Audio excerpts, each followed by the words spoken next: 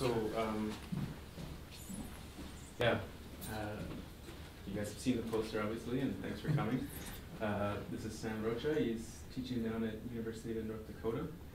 The department is Educational Foundations and Research.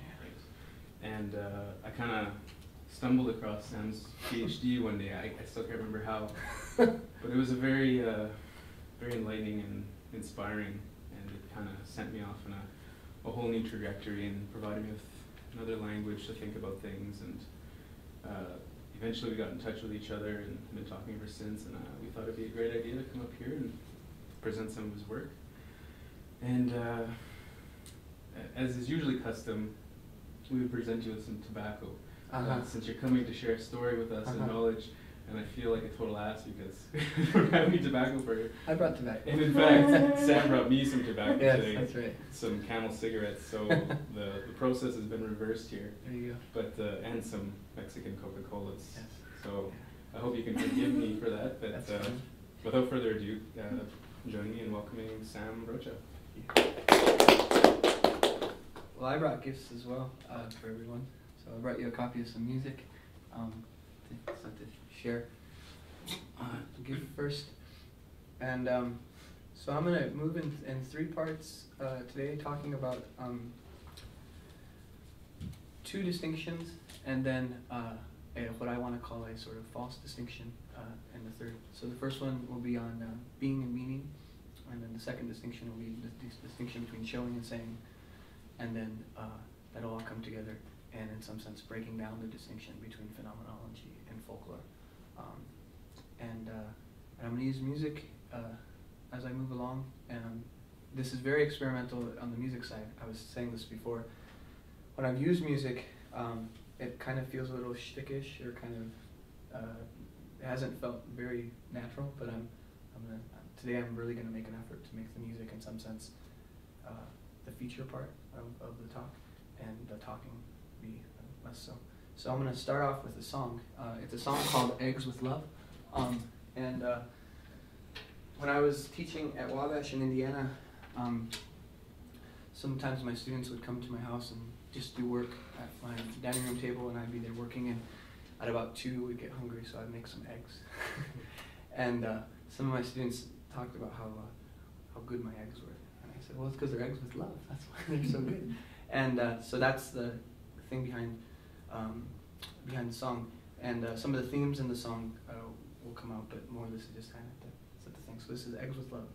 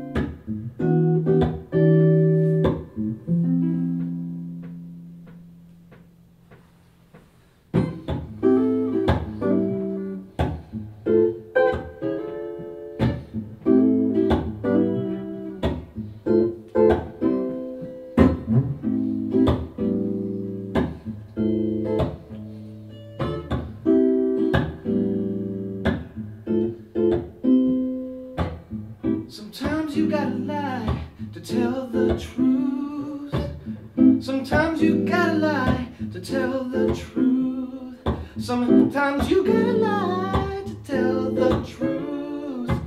Sometimes you gotta lie to tell the truth, but tell your lies with love.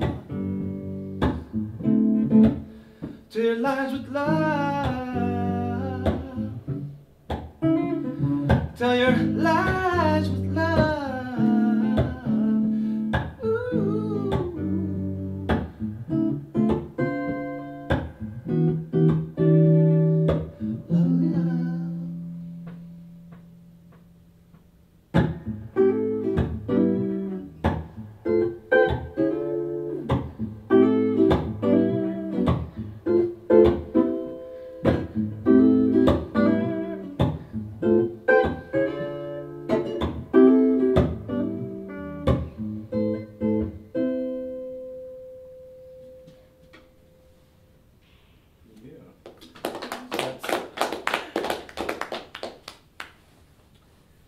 So I want to move right into this part on the handout. This kind of these two boxes. And, what was that? Do you have any more? Yeah, they're right up there. Oh, yeah. Sorry. I think there's this sort of fundamental conflict. I'm going to actually start off on the beginning. There seems to be this real kind of rift or this conflict between folklore on the one hand and phenomenology on the other hand. And I've been in some sense doing both, but I've been doing folklore more often than that. I've been playing guitar since I was 5, and so that's always been part of what I've been doing. And I've only recently, within maybe the last 10 years, begun to study and work on phenomenology. And just within maybe the last year has that kind of gap, have I been trying to kind of fill that gap. And the distinction between being and meaning is in some sense the first step I take to trying to fill that gap. And so if you look at these two boxes here, one thing that's very important is that I'm only interested in things, right? Things are like all my interests are in. So insofar as I have any interest in authors or in philosophers or in theorists, it's only insofar as they help me understand things better. But things are sort of the only thing I have any interest in as an academic or whatever. And I think to some level we all have interest in things. So I hope, it's kind of maybe it's a universal interest. But I've always found it very curious the way people look at these two boxes here. So when you say, what do you see, it's kind of obvious, you don't have to torture it too much.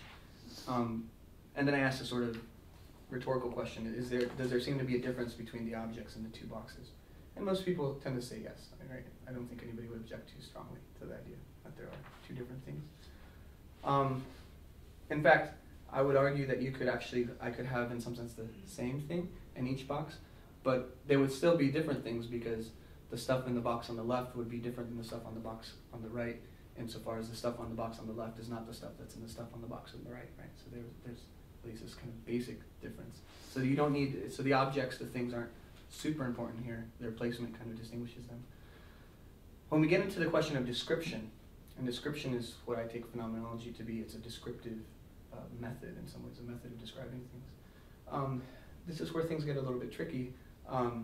Most people seem to want to describe the difference between the objects and the two things, and by inference that there's a sort of some kind of connection between the two things, right? That a dotted line is sort of the they get into semiotics and all that stuff, that this.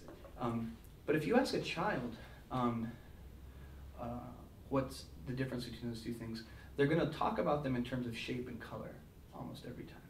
So on the left we see some things that are black on a white surface, and they move depending on how you read them, left to right, right to left, middle to outside. But they move along a basically horizontal plane, and they're not 100% uniform, but they have some similarities to each other. They look alike enough, and they're about about 2¼ inches long. That is the thing on there, and the thing on the right is very different. It doesn't share many of the properties aside from being black on a white surface, but it has the shapes are very different. They move in curls and loops and sticks, And they kind of sit on a horizontal line, but it's not nearly as defined on the other side. And so if someone was to write this up into sort of a descriptive account of what's there, my argument is that what is precedes what the thing that is means, right? So at a later stage, one could say, well, a dotted line also happens to be the linguistic expression in English to describe the object in the other box. That's fine, I'm not rejecting that out of hand. But I do want to argue that there is this sort of preliminary phase that often gets skipped over that I think is very important, which is just the bare thing itself that presents sensorially, not as language or narrative or other things, but just as a thing, right? Just as an object. And the implications this has, I think they're significant, because we generally, especially after this last century, we've had this kind of strong linguistic turn, this kind of narrative turn, where everything has become hermeneutic, everything has become an epistemological object. Yet at the very same time, I don't know of any time in which narrative has taken the place of things, right? So when we consider narrative as a thing, that's one thing, but whenever we consider narrative as taking the place of a thing, that is to say, whenever meaning begins to sort of replace being itself, there I think we have something a little bit strange and something that kind of worries me. I think there's some other people who are worried about this too. Zizek says that Lacan is very worried about this. I don't know if that's true or not. But my basic worry is this, is that whenever everything becomes epistemological, whenever everything is whenever meaning is what gives us purchase on the world and on reality, as it were, then it's not so much that we're changing things, but that we are changing a certain order of things, right? And so my work begins with a rather old-fashioned sense of order. And it wants to argue that the order of being precedes, and insofar as it precedes, also exceeds the order of meaning. That is to say that things have to be in order to mean something. And things that mean something presuppose their being, right? And this seems, I mean, you're probably also saying, we came to listen to this guy tell us this, right? What a stupid idiot. In some sense, actually, it is almost idiotic that someone's work could go off of this. However, I think anyone who's attentive to the literature and the conversations and the nature of the way we talk about things, it's very clear, it doesn't take very long at all to realize that there is this kind of epistemological tyranny right now that reigns over the academy and reigns over theoretical work that actually, in my view, wants to invert the order between meaning and being, right? Wants to argue that meaning is the means through which being comes into the world, right? And this, in my mind, is not only a mistake epistemologically, but it's an ontological mistake. That is to say, it inverts our experience of reality, right? So whenever we experience the reality in front of us in these two boxes, I want to argue, we forget that we know that there are shapes and colors in front of us, and we pretend as though, at some level, pretend as though there's something other than shape and color in front of us in the first place. And in my mind, that's the sort of psychic inversion that's been going on for some time. And I know that in education and social justice studies and peace studies, and people have tried to leverage this move to sort of advocate for bare objects, forms of life, whatever. My argument, though, is that all it's going to do, even if it's sort of altruistic in scope, ultimately what it ends up doing is actually imposing a second-order epistemology to first-order ontology. Right? So this is the basic distinction between being and meaning. It's not something that I think is very difficult to understand. I think we experience things this way. In some sense, I think children are probably more apt to understand this distinction than academics are. But nonetheless, it's sort of the governing assumption of my work. Here's the, in some sense, crazy theoretical claim that follows from it. If being precedes and exceeds meaning, then being has to be sufficient.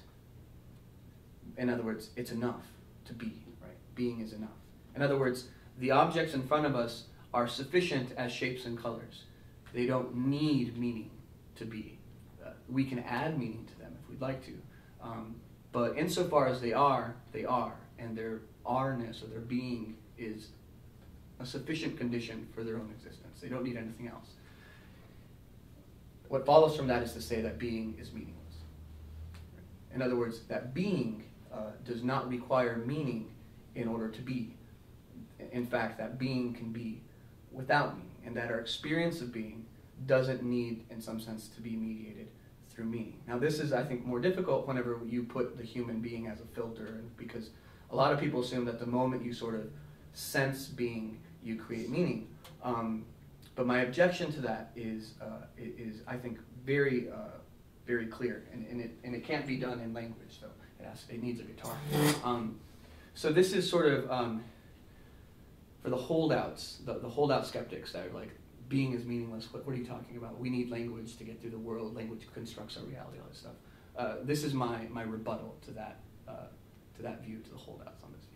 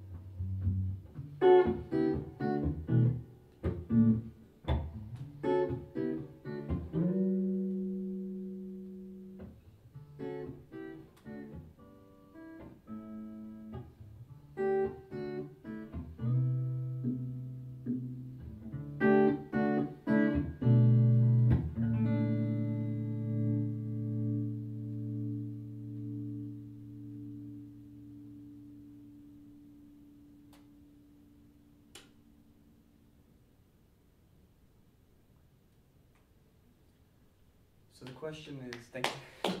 The question is what did that mean? The answer I want to sort of put right in front of the question is why make the assumption that it needed to mean anything, right? So for me, music is a direct argument against the sort of the epistemological tyranny of assuming that things need meanings. The experience of art, in particular experience of music, I think jazz has sort of really kind of punched its ticket on this, but certainly all kinds of music, is precisely on the fact that whenever you experience music that has no language inserted into it, that is to say semiotic, narrative language, sure you can talk about it in terms of a narrative or whatever, but that's really allegorical, it's not analogical. You're not making a direct analogy between language. You're actually using language as a sort of trope, as it were, as a metaphor for making sense of it. But at its bare reality, the experience of music, the experience of art, I want to argue, is fundamentally meaningless. Most people take this to be sort of, oh my gosh, meaningless, that's terrible. No, it's not terrible, actually. At least I don't experience it that way. It just is, right? This gets us to the second part and to the back part of your papers. That's a picture of my grandma and grandpa Rocha, and they both passed away in the last 3 years. My little sister drew that. It's a really beautiful picture of them. She would always sit on the table and she'd do this, and she'd do these little rhythms with her fingers, kind of moving her fingers to a little rhythm. And my grandpa would be there, usually doing stuff, reading the paper, whatever. Whenever we think of being and meaning in terms of not just a thing, but also an action, I think it becomes even more relevant. Whenever someone you love is dying, for instance, let's say they're unconscious, let's say that there's no possibility for epistemological consciousness-based interactions to happen, there's still a very radical and real presence that can exist between the lover and the beloved, right? In that moment. And imagine someone trying to insert meaning into one of these sort of occasions of, at a funeral or something like that. It'd be rather absurd, I think, actually. And in some respects, it might actually be a little bit great. You don't need to say anything, is what I'm saying. Silence is enough. So, in my mind, the more radical response than music is, in some sense, just silence. Right? Silence is sort of a direct affront to meaning. Now, we can talk about silence, but that's the irony, right? When you're talking about silence, it's not silence. So at the level of talking about silence, you can talk about silence in terms of meaning, and you can use meanings. I mean, the word silence itself has a meaning, and that's how we communicate in language. So we sort of run up against this sort of barrier of language, and this is where the next distinction becomes relevant, I think, the distinction between showing and saying. Right? There's a old kind of dictum in writing. Have you heard of this? The show, don't tell dictum writing. So show what you're trying to show. Don't tell. Don't talk about it. Just show it. This is why I think, in many cases, some of the best phenomenology that's being done is being done by qualitative researchers who are just, giving very literal accounts of descriptions of an object, or just transcriptions of a conversation, or stories, for instance. Show, don't tell. And in many ways, for instance, imagine an experience in which I just talk to you about my grandmother and my grandfather, right? My grandparents. When you've seen someone, even if it's through a picture or whatever, there's a difference between saying something about someone who has not been shown and saying something about someone who has, at least in some respect, been shown, right? So looking at them, you can see them in a way that you wouldn't have been able to see them had you not had sort of the ability to see that which has been shown. So the distinction between showing and saying and showing is, in my mind, the distinction we have to deal with for those of us who do our work in language. So on the one hand, being and meaning, I want to argue being is meaningless, being doesn't require meaning. You can respond with that, but then the moment you open your mouth, you kind of undo yourself. So then I say, so what do you do with language? Well, you try to use language in such a way where, as much as possible, you show more than you say, right? And in this sense, you try to make your language be more like music. You try to make your words be more like art in some sense than try and be like legal briefs or whatever. And this, I think, is incredibly important, especially for those who have interests in seeing their research and their academic work have some value of communicating to those who might not be academics. Over the last few years, I've actually stopped reading articles, including some of my own. I mean, I've done less work. I've spent less time reading academic prose, and I've spent more time reading poetry, more time reading literature. Why? Is it because it's pretty or whatever? No. The main reason is because I think that in literary form, that's what language is for. It's to show. Whereas in academic form, it tends to be more about saying, right? It tends to be more about citing or what have you. I don't want to say that we can't,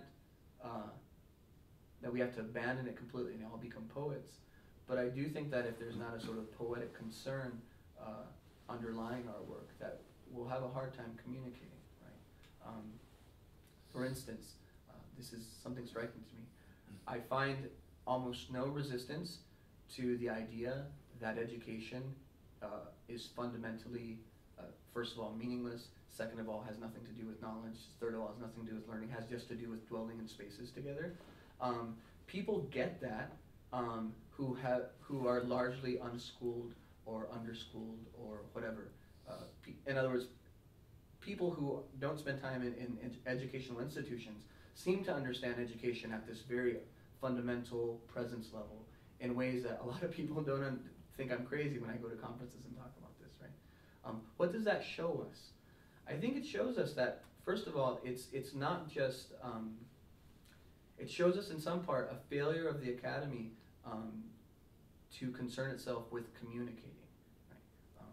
Communication, to me, happens through presence, first and foremost. So, for instance, one of the basic assumptions of communications coming out of communication studies and what have you is that communication happens through narrative, right? Or communication happens through saying.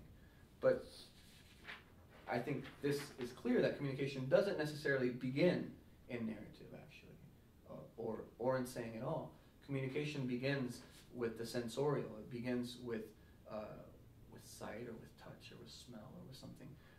The zone of recognition, as it were, is not in the first place an epistemological zone of recognition. It's largely an ontological zone of recognition where we see the other, where we smell the other, where we hear the other, the approach, or these sorts of things.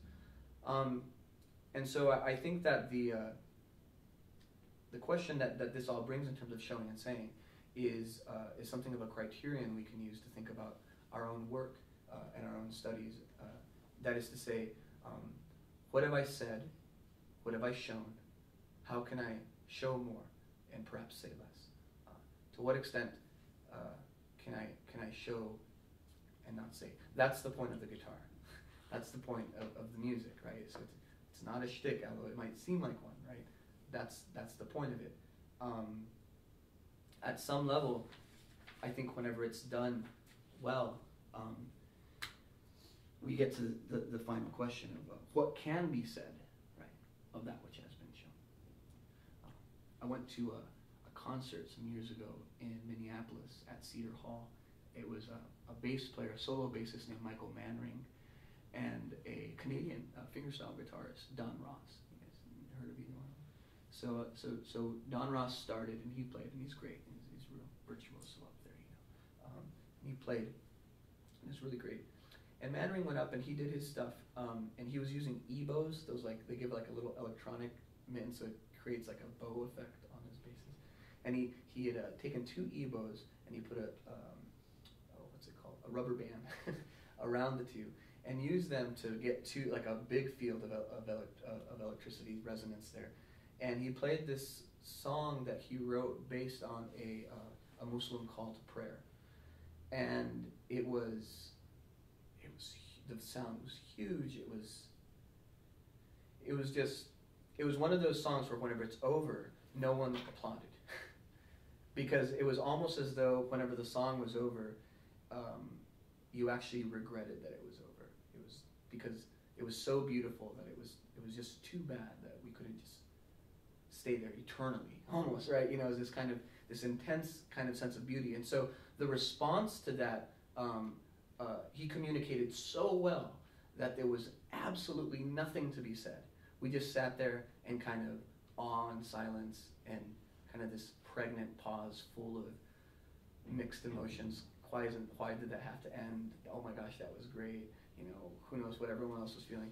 But there was probably a whole like 10 to 20 seconds of just silence that followed this presentation. And to me, I've always thought that was the answer to the question of what can be said of that which has been shown.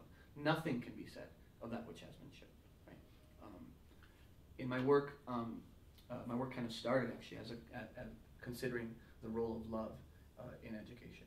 And here I think we begin to see a great deal of the answer to that which has been shown. One cannot speak of love. Ultimately, love can only be shown. Right? And love which has been said but not shown is not love at all. Whereas love that is unspeakable but has been shown is more than the love that has been said. Right? We can sort of measure this in a sense. So I brought some poetry. This is a poem from William Carlos Williams.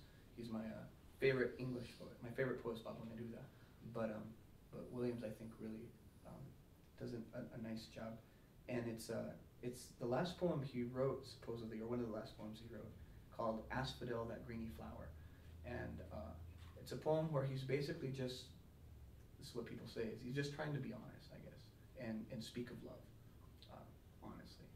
And so I'm going to read a little bit to you. I don't think I'll read the whole thing. It has actually, it's a poem in 3 books. So it's most of this book. So I won't recite the whole thing to you. But I think it'll be good to show versus saying. If I can just point out the irony of it. We all notice a difference between when the poet speaks and when the academic speaks. Isn't there such a clear difference between the two?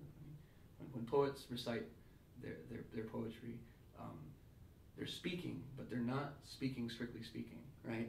They're speaking in a very different way of speaking than the way I speak when I teach, for instance, right? This difference in voice, this difference in speech is precisely the difference that I think I'd like to see my work make, but also in general I'd like to bring more attention to the fact that work can make this difference. Because I think in the academy we've largely underemphasized the possibility that our speech can show, right? Whereas in other arts, it's obvious, right? That's what you're supposed to do. Of asphodel, that greeny flower, like a buttercup upon its branching stem, Save that it's green and wooden, I come, my sweet, to sing to you. We lived long together, a life filled, if you will, with flowers, so that I was cheered when I came first to know that there were flowers also in hell. Today I'm filled with the fading memory of those flowers that we both loved.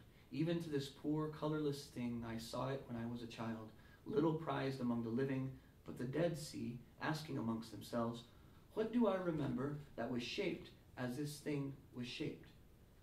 While our eyes fill with tears of love, abiding love, it will be telling, though too weak a wash of crimson colors it to make it wholly credible. There is something urgent I have to say to you, and you alone, but it must wait while I drink in the joy of your approach, perhaps for the last time. And so, with fear in my heart, I drag it out and keep on talking, for I dare not stop. Listen while I talk on against time. It will not be for long. I have forgot, and yet I see clearly enough something central to the sky which ranges round it. An odor springs from it, a sweetest odor, honeysuckle. And now there comes a buzzing bee, and a whole flood of sister memories. Only give me time to recall them before I shall speak out. Give me time. When I was a boy, I kept a book, to which from time to time I added pressed flowers, until after a time I had a good collection.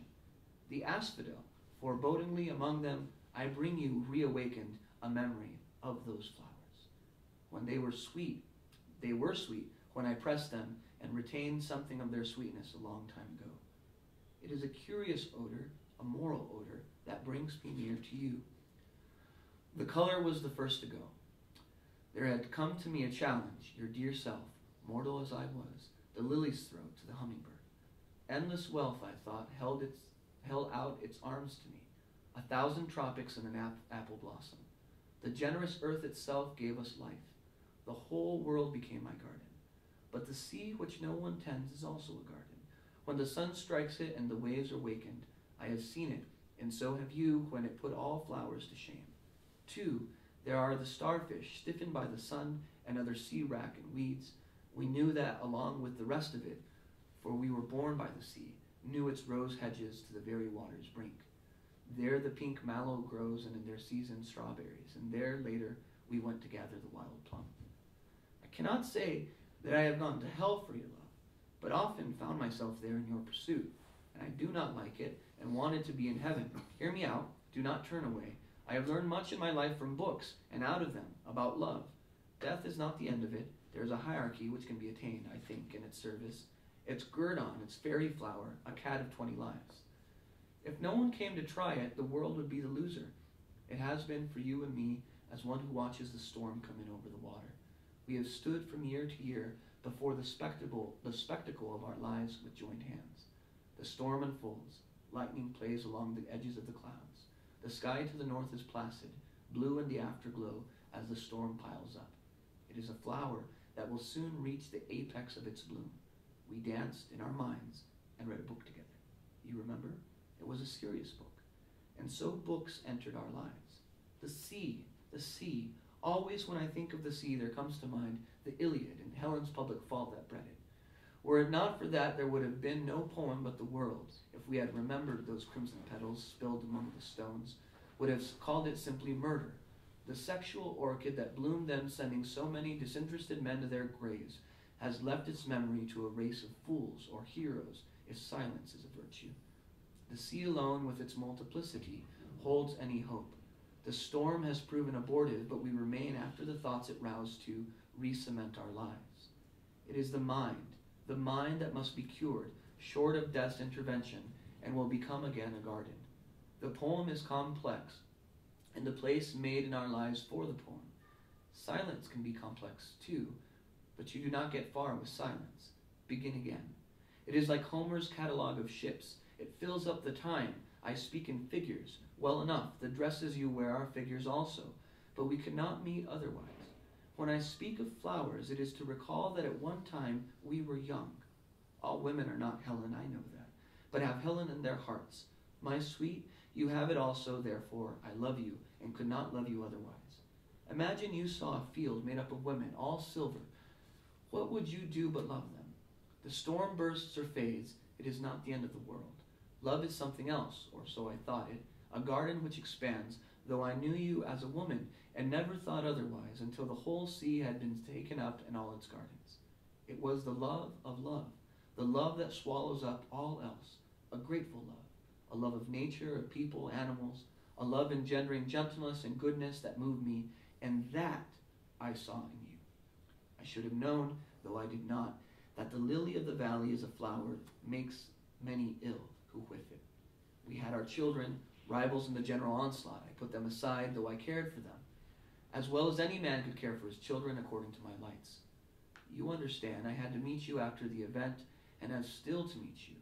Love, to which you too shall bow along with me, a flower, a weakest flower, shall be our trust, and not because we are too feeble to do otherwise, but because at the height of my power I risked what I had to do, therefore to prove that we love each other, while my very bones sweated that I could not cry to you in the act.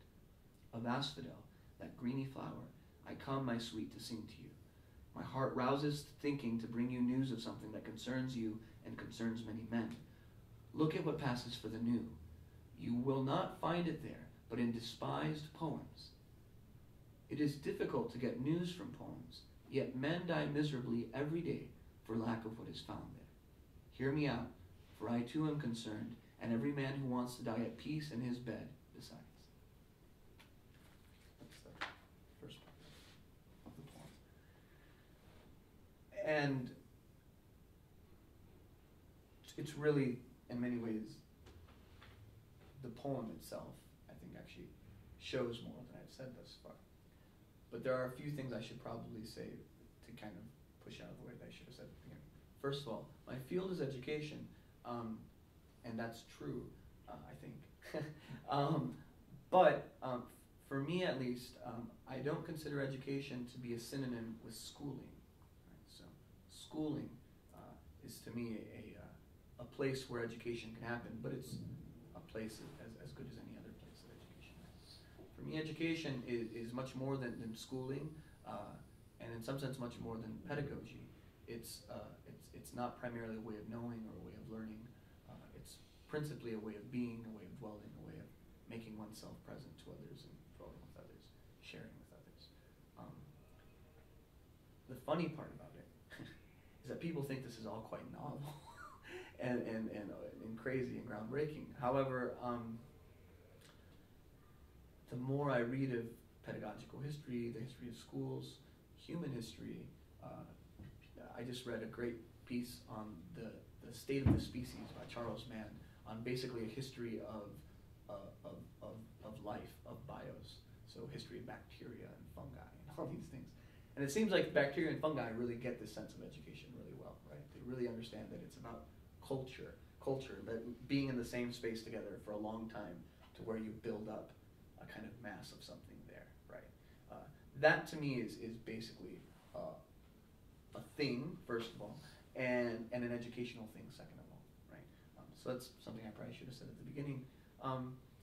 So then the question of teaching, though, I think is in some sense the question that comes out of how does a teacher act like a teacher within a meaningless, beingful world, and how does a teacher concern herself with teaching if there's nothing to be said of that which has been shown, right? And this takes me to a story that I heard some time ago. Do you guys recall whenever there was that big shooting at Virginia Tech a few years ago? It's a really powerful story. There was an emeritus professor there who was a Holocaust survivor, and he would teach, I think, like one course every other semester or something like that. And he was on the floor where the shooter started, kind of the shooting spree. And he was giving a lecture. The course was full. They were on the ground level floor, so they could get out through the window. So he immediately locked the door and told his students to open the back window and get the hell out of there. Right. When the shooter came to his door, he tried to get in, and it was locked. So then he tried shooting the lock, and so the professor he put his body up against the door, right, and took like, I don't know, 9 bullets or something to the chest and died. his whole class got out alive, and he kind of barked. So, a lot of people would want to argue that in some sense that's not teaching, that's extra, right? And in some sense it is. I mean, it's kind of extreme. It's maybe a limiting case. However, there was something about, at least in potentiality, the idea that your teacher could also become, that you could become the beloved of the teacher, right? That's the question. The idea that to teach would require someone who would, in some sense, die for you, right? Might seem like a radical question. However, it's not an unprecedented question when we look at teaching as more than this kind of rather modern, professional, bureaucratic practice. But when we think of teaching through its many different lenses that come through us, in particular through folkloric and religious traditions, right? The rabbinic tradition, the tradition of prophetic teaching, the magisterial sense of teaching, these senses where the teacher is also is not content alone doesn't make you a good teacher. Wisdom makes you a good teacher, the sage. For this, I wanted to just read a bit. This is a book that's in pilot form right now. It's called A Primer on Philosophy, a primer for philosophy and education. I hope it'll be done by the fall. And it's really short. But this picture that I showed you and this last question are it's an illustrated booklet. And so this is the last piece in the booklet. And the last section of the book is, where is it?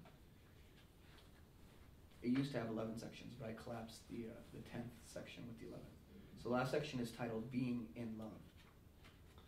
And so I just wanted to read this for you and then have a song and then move into the final thing on phenomenology and folklore.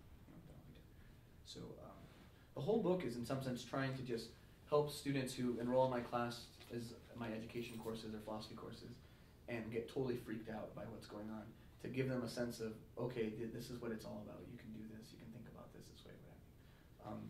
It's also for a lot of people who always wonder what philosophy is. And of course, philosophers all wonder what philosophy is too. I've always wanted to teach a philosophy of philosophy class. So this is sort of a philosophy of philosophy section. So, no more, no less, philosophy is love of wisdom. That's, of course, the very old Greek notion of philosophy. The love that this love begets is understood, not known.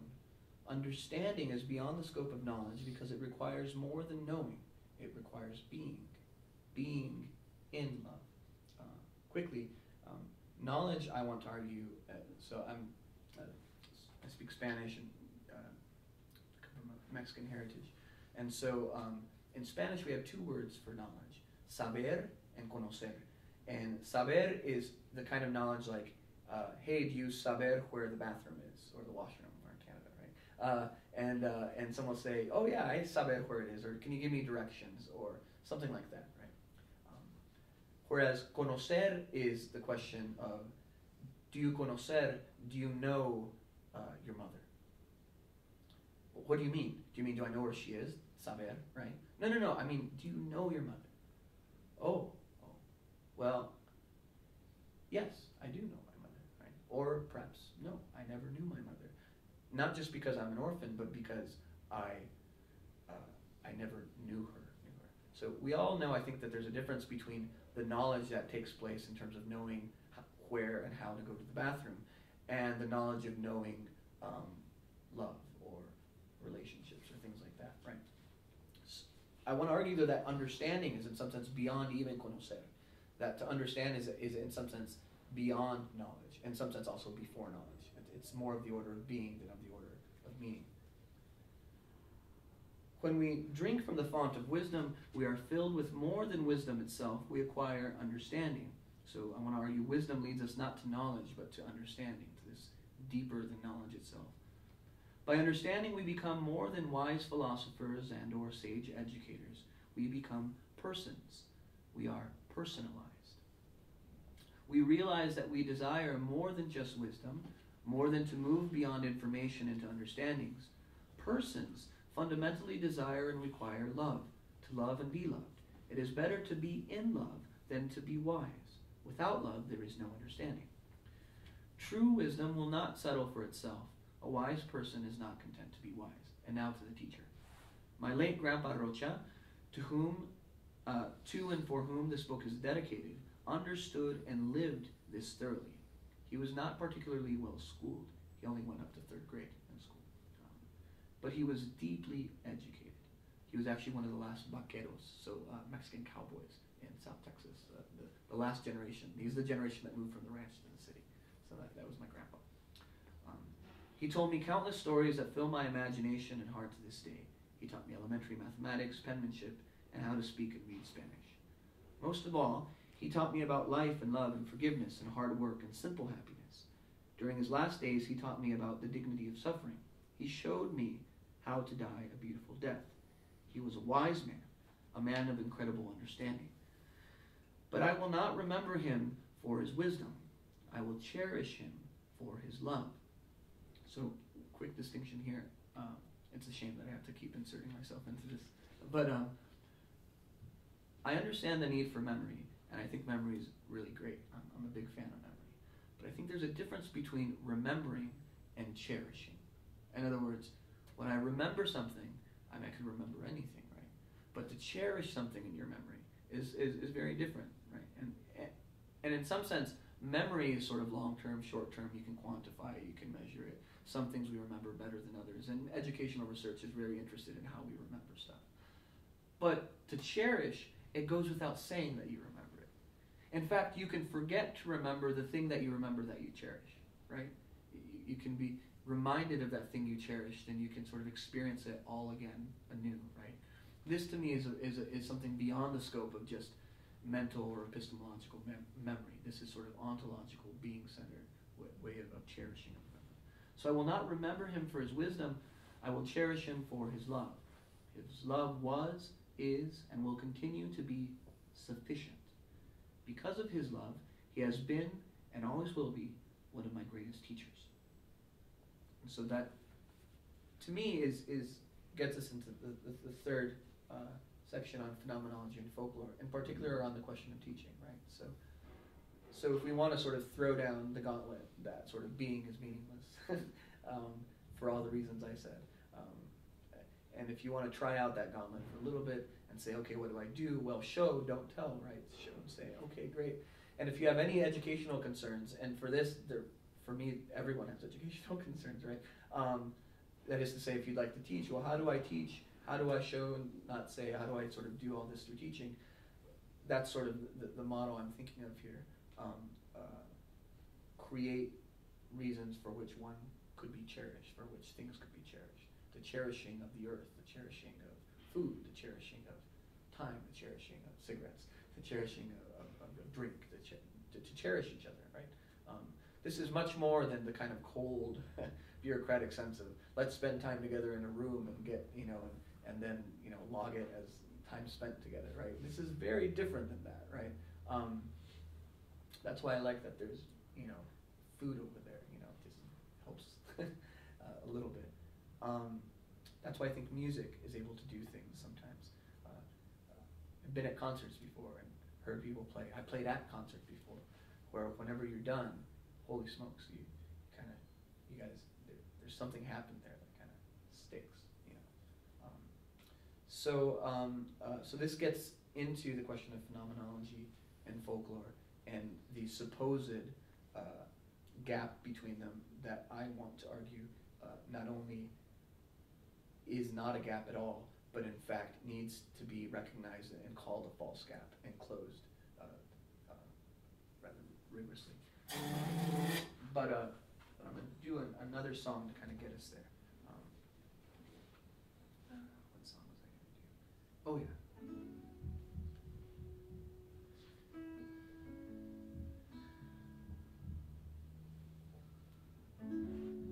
This is called My Heart Ain't Got No USB.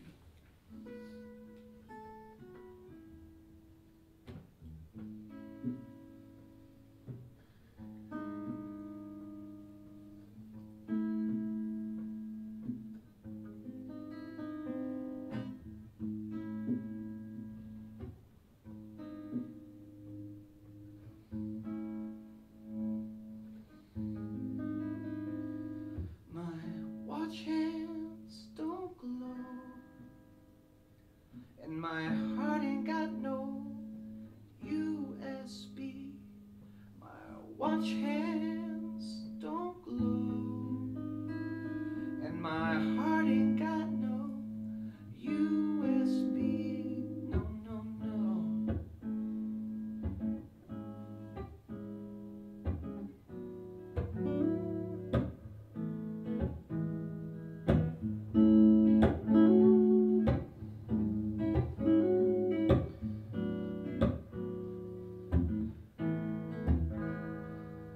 Pinocchio is fake,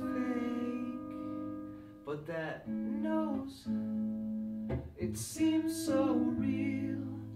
Pinocchio is fake, but that nose, it seems so real. So sing to me in a dream, awake my soul from its slumber. Sing to me in a dream, awake my soul from its slumber.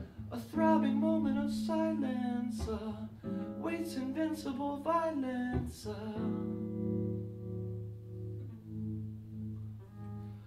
A throbbing moment of silence waits invincible violence. My watch hands don't glow, and my heart ain't got no USB. My watch hands don't glow, but my heart ain't got no USB. No, no, no, no, no, no, no, no, no, no, no, no, no, no, no,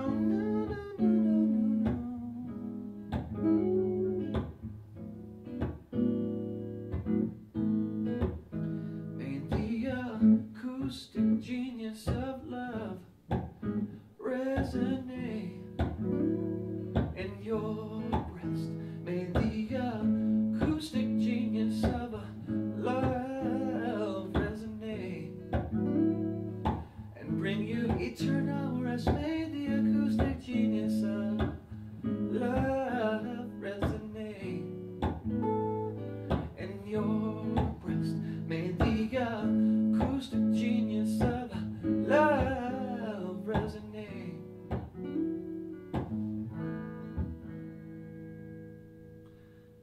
Our hearts are restless until they rest.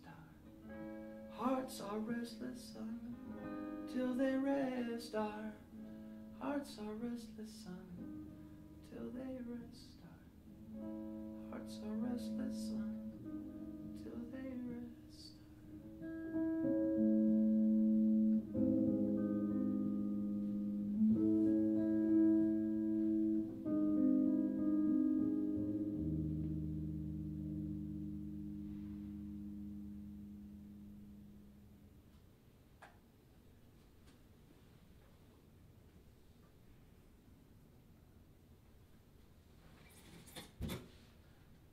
So that song is in some ways this idea of personalization, which I didn't make up. Miguel de Unamuno has the word in his book, The Tragic Sense of Life, personalización. So to once argue that sort of tragedy personalizes. So for Unamuno, the only person who is a person who has the ability to experience the tragic. Right, the tragic is sort of the form of life which personalizes us. So for Unamuno, for instance, suffering is a sort of not something you should sort of want to create, but it's the ability to, at least in potentiality, experience suffering and know suffering. That through that which through one becomes a person, right? And this is in some sense my idea of the teacher, right? The trope. So who is the teacher that shows more than they say? Who is the teacher that is, regardless of what they mean or what they mean to say or whatever? There's a wonderful book by Jacques Rancière called The Ignorant Schoolmaster, which is basically a story of this exact kind of teacher. teacher who goes to teach French in Finland, but he doesn't speak their language, and so he teaches them French, but he doesn't know how to teach them, so he just teaches them, right? This idea of teaching in ignorance, right? This, of course, runs up against the principal idea that I think has infected in some ways the history of phenomenology, in some sense the history of the academy, which is the assumption that education is supposed to make you smart, right? That educated people are smart people. This idea of the ignorant schoolmaster, this idea of the ignorant teacher, the teacher who all I can do is die for you, right? That kind of very simple teacher. First of all, I think is missing these days. But more than missing, that notion of the teacher is not there to make anyone smart. In some sense, one might even argue that education ought to make us dumb. By dumb, I mean something like what William James calls our dumb intuitions or dumb feelings. So James argues that it's our sort of our guts that get us through things. He gives us this wonderful scenario. He says, imagine yourself radically feelingless. Now, make a decision, make any decision whatsoever, right? Notice that you can't make decisions without feelings, intuitions. So in other words, the order of being privileges intuition over reason. So rationality, that is to say, the things that come after the experience of gut feeling, of intuition, are governed by intuition. And this is a fundamental insight of traditional phenomenology, but I think it's also phenomenology has in some sense tried to redeem intuition, and I don't think intuition is in need of redemption. And so this is sort of me kind of putting my foot down in the kind of phenomenological tradition. And this will be a little bit more heady, I guess, but it's just... So Edmund Husserl begins the phenomenological movement at the turn of the 20th century. He's coming out of mathematics, studies under Franz Brentano. Basically, Brentano builds this idea of intentionality. And intentionality is, of course, coming from this kind of Kantian notion of intuition, basically, right? This intuition-based sense of making sense. And Husserl, though, I think rightly understood that mathematics or quantification were unable to render descriptions of things themselves. And so what Husserl's desire was to create a science that could describe things in a more rigorous way than science. In other words, phenomenology is supposed to, in some sense, be a super science, in the sense that mathematics, in some sense, is one. But it was supposed to give us even better, fuller, richer, more precise, more concise descriptions of things. And so Husserl's big dictum that governs phenomenology is to the things themselves, right? Let's go to things. I think the general intuition behind that, I think, was probably good. And the history of phenomenology has shown us all kinds of huge advances in the ways in which we can approach things. We have, Merleau-Ponty had a very embodied sense of things and big into the sensorial and phenomenology of senses. We, of course, have Heidegger and his kind of throwdown on being and the question of being as being the governing question of phenomenology. And so we can only describe things through ontological research, he calls it. And then you have, of course, Derrida, who wants to basically critique Husserl, and in some sense, some people say Derrida is just sort of Heidegger in French, but I don't think that's true. One problem, though, with Derrida, a major problem I have in particular, is with Derrida, we see where Derrida tries to, in some sense, domesticate being through language, right? So for Derrida, particularly of grammatology, he sort of narrativizes reality in a lot of ways. And I think in later Derrida, he overcomes some of this early on, but his principal motivation was in some sense to take phenomenology down a linguistic turn, whereas Heidegger took it down almost a kind of mystical turn, although Heidegger late in his life said that language is a house of being, so he kind of took a linguistic turn too. Merleau-Ponty, much more body term, he died too early, unfortunately. Lévinas takes phenomenology down this ethical turn. A more recent phenomenology has begun to re-engage with the question of theology, like people like Jean-Luc Marion, talking about, using phenomenology as a negative description of God in his book, God Without Being. This is where phenomenology's been. But I think the general aim of phenomenology and all these has been to, in some sense, give smarter descriptions, right? So science and rationality, it's been very much an enlightenment project. Let's outdo science with phenomenology. Let's make things smarter. Let's make our descriptions smarter. Whereas on the other hand, when people think of folklore, and I'm not 100% in my depth with folklore, so you might want to press me on what I mean by folklore, right? But all I mean by folklore, forms of life that occur within the experience of a cultural form of life. In other words, that whole idea of biology. So I consider what bacteria and fungi do to be culture and also to be folklore at some level, right? They just do it, right? They just do, right? They do. All culture, from non-human to human, I would argue, has this kind of folkloric sensibility. However, it's not smart, right? It's not it doesn't have, folk music, for instance, is supposed to be the kind of simple stuff, and you move up, you get to high classical music, and it's supposed to be, great. So you have this gap between phenomenology trying to become, in some sense, smart, give us a smarter descriptions of things, and on the other hand, you have, folklore, people just doing stuff, and rather, not trying to build on the modern project of science, right? You would think that these two things would be sort of opposed to each other, that they would be on opposite sides. And so, for instance, there hasn't been a lot of attention to really serious phenomenological investigation for the sake of folklore, because, who wants to read all those books? Who wants to do all, it's kind of silly. My argument, though, is that actually, from the very beginning, Husserl, his first intuition was good, but his next step was off.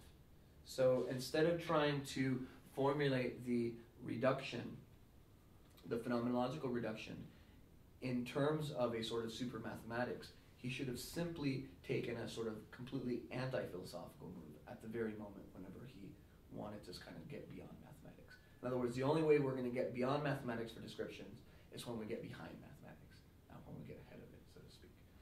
And this is, I think, where we're at right now in the present day with regard to the sort of progress of phenomenology.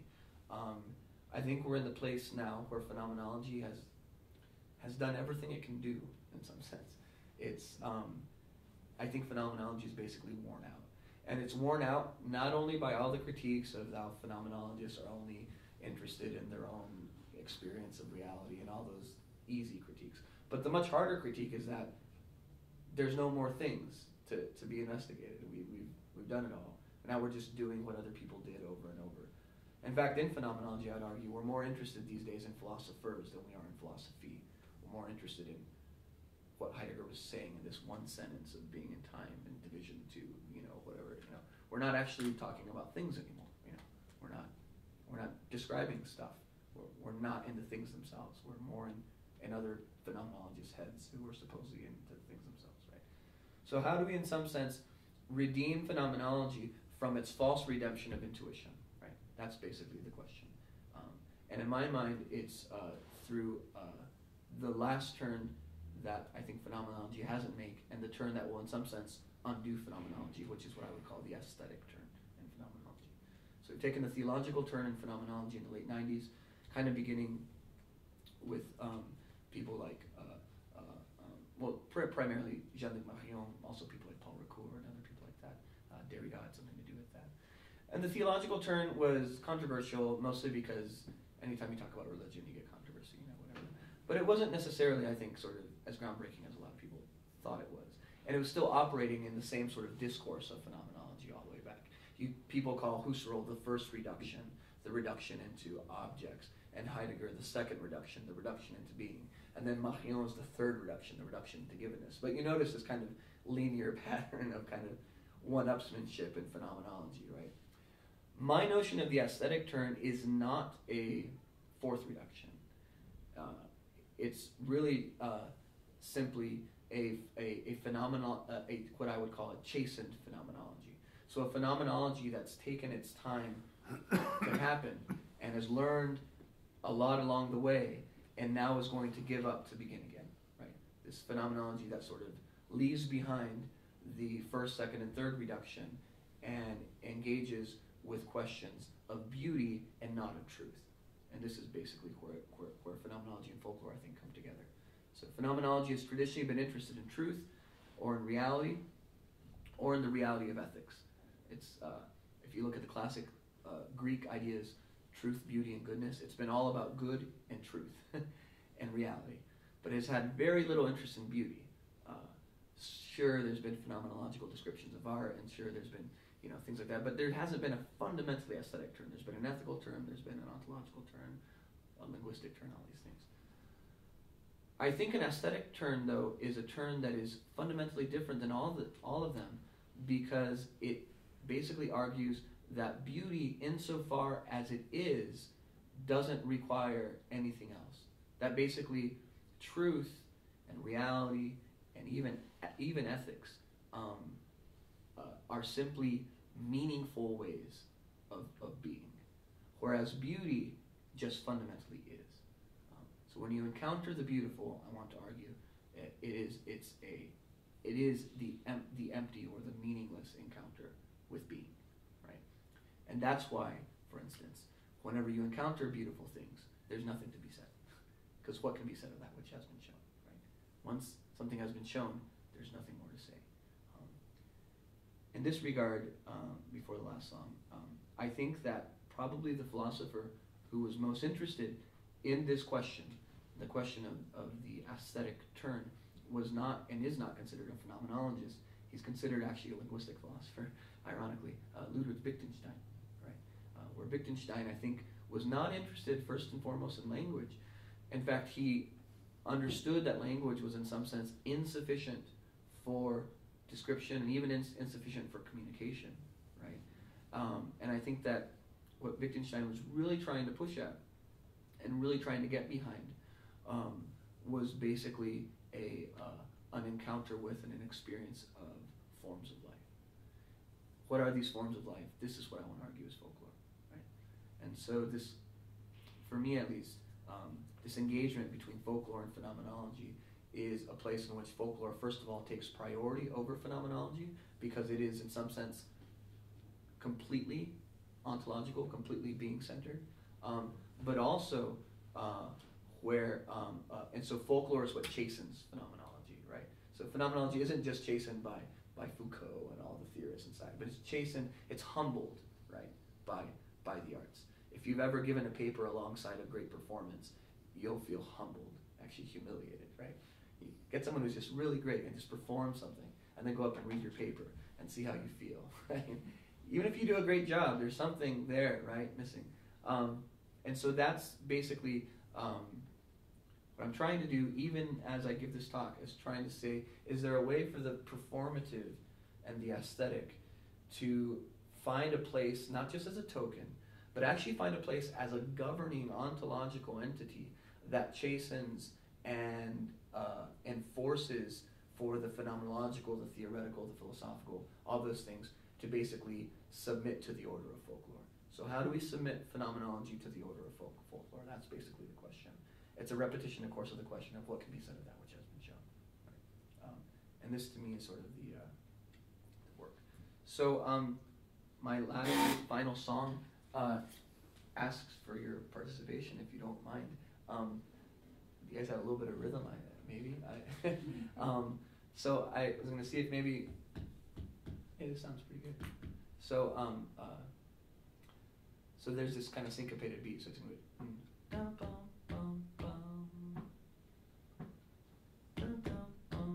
So I just need you guys to do this thing.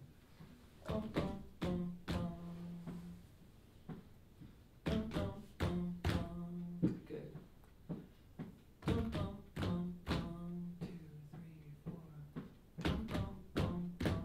Good, yeah. Yeah. Aliens come and go.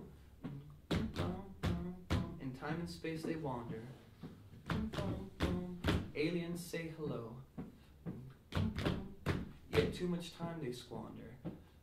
Boom, boom, boom, boom, for by the time of fleeting, boom, boom, boom, boom, the alien is no more. Boom, boom, boom, boom, the alien face is fleeting. Boom, boom, boom, some castles by the shore.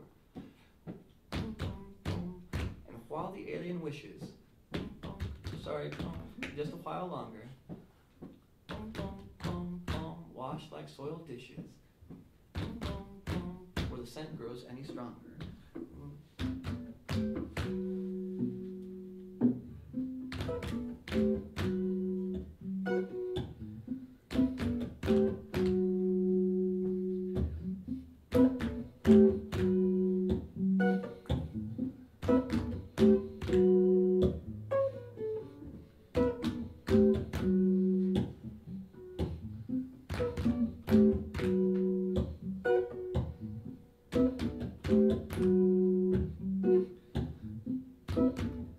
Aliens come and go, and time and space they wander.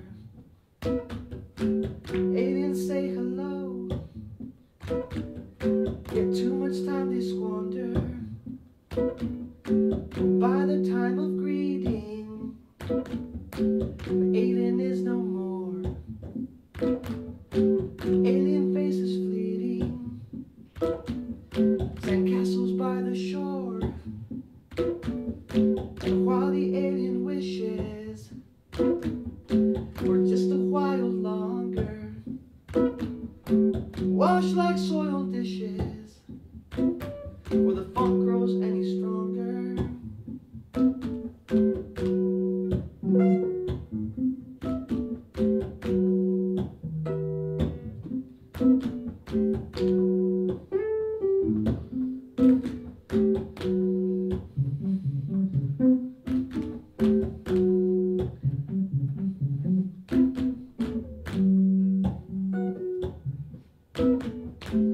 Aliens come and go, in time and space they wander. Aliens say hello, yet too much time they squander. For by the time of greeting, alien is no more. Alien face is fleeting, sandcastle by the shore. Why the alien wishes for just a while longer,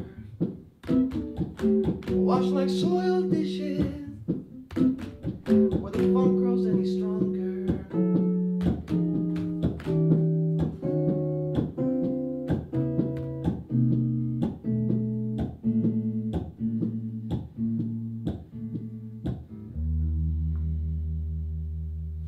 So thank you so much. I appreciate it. That's all I got.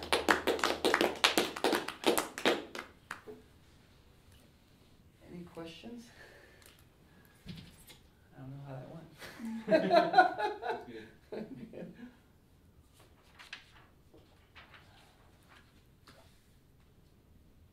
Maybe not questions, Sure. more of a comment Yeah. or just a reaction. Sure, yeah. I really appreciated this talk today. Like, I have sort of my academic interest began in philosophy, Mhm. and sort of philosophy and anthropology alongside of each other, but then in this academic environment, I kind of got a bit away from that, Yeah. and I am actually kind of trying to do work around art and meaning, and so my mind is just kind of like, okay, but like I really see the benefit Sure.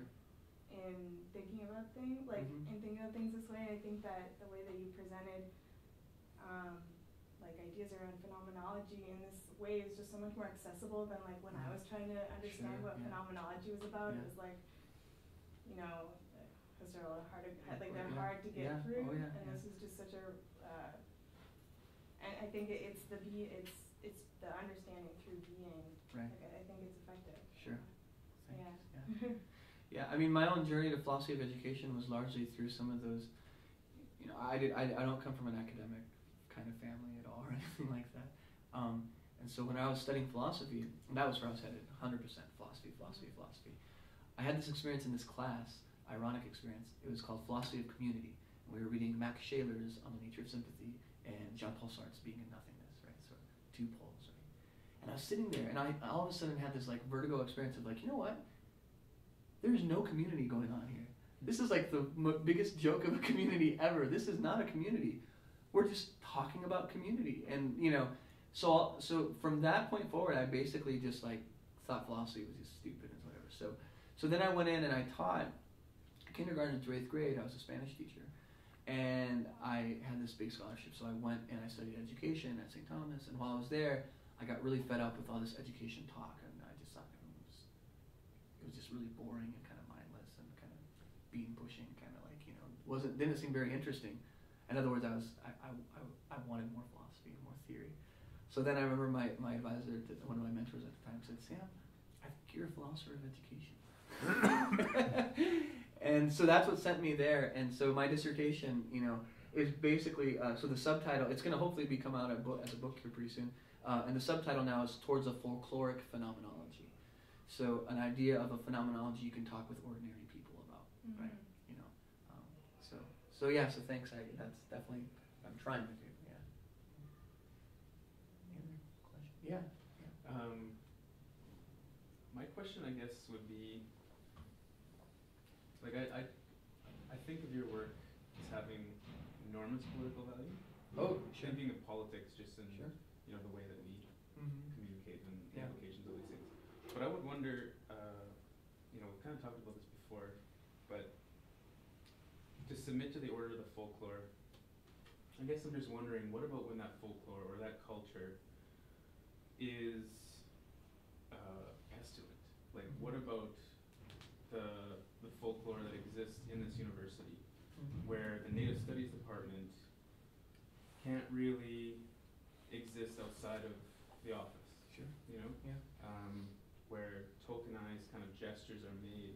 You can have this room, you can do your Native Studies stuff over there, but when you come into this academic or this administrative building, we're going to talk about the numbers and you know the enrollments and we're going to hire people based on the quantity of their articles produced and these sorts of things. Yeah.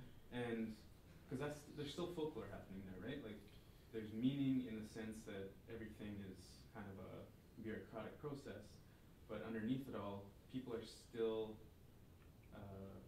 living in this realm of being, which I don't know, maybe is like,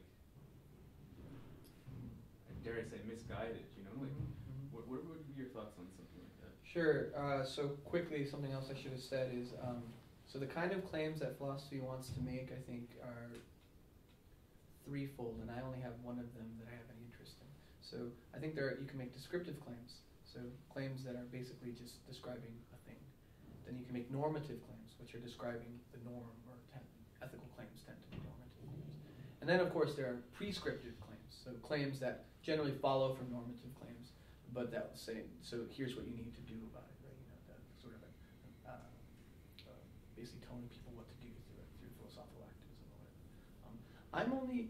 I want to argue that philosophy should only be concerned with descriptive claims. And a lot of people get really fussy with me and say, well, that's apolitical, and you can't, you know, but my argument is that actually descriptive claims can do all the work, all the political work that you want to do, but you show, you don't say, right? And so it speaks from it. So that's one thing I want to say. So my work in terms of its political value, I do think it has political value, but it has a political value that is not normative, right? So, and it's not because I don't think there are normative claims to be made or whatever. I just don't see that as being sort of I see philosophy as a descriptive project, and I feel very strongly about keeping it that way.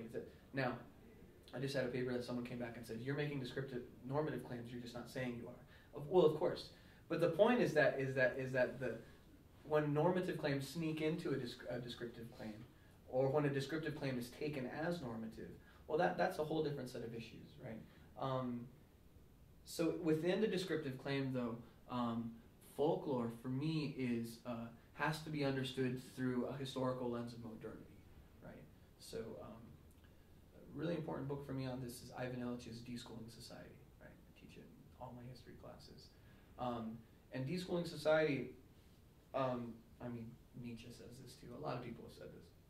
It's this kind of really heavy-handed critique of modernity and of modern institutions.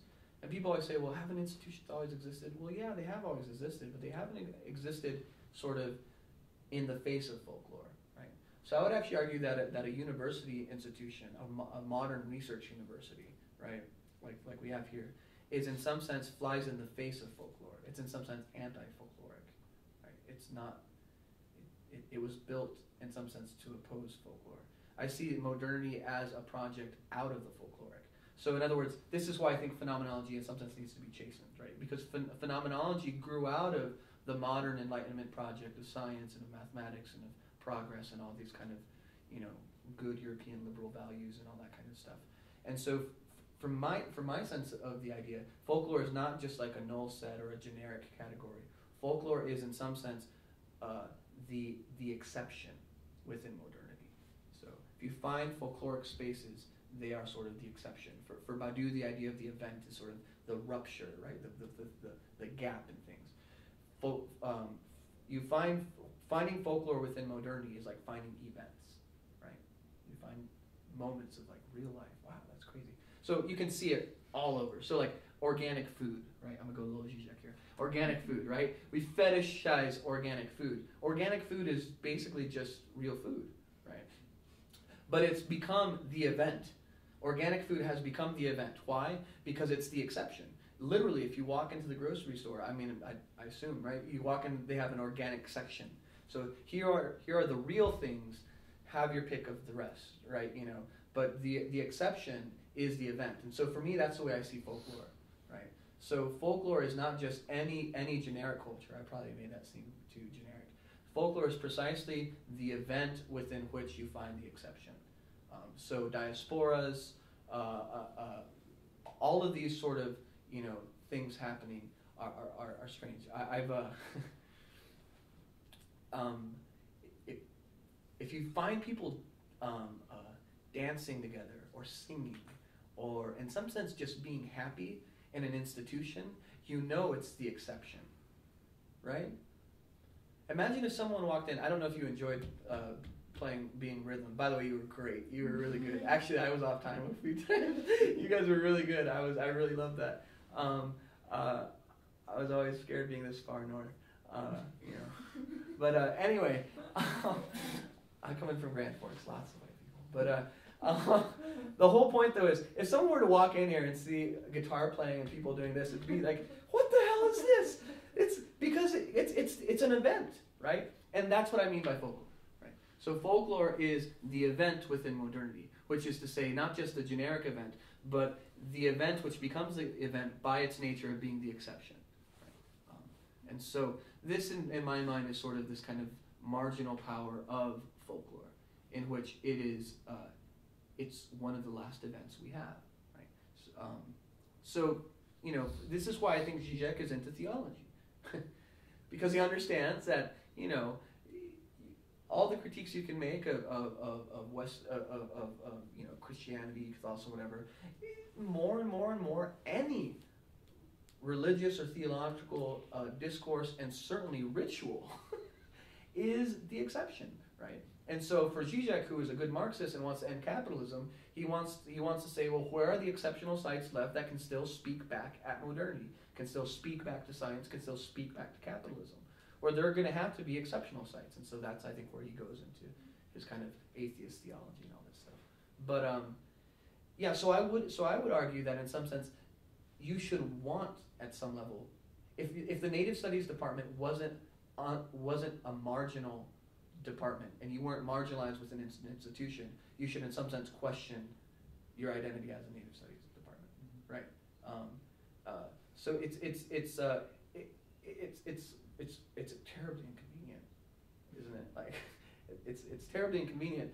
But I think whenever you just try to, whether through assimilation or through political bargaining or through all these things, basically take away the exception of the event,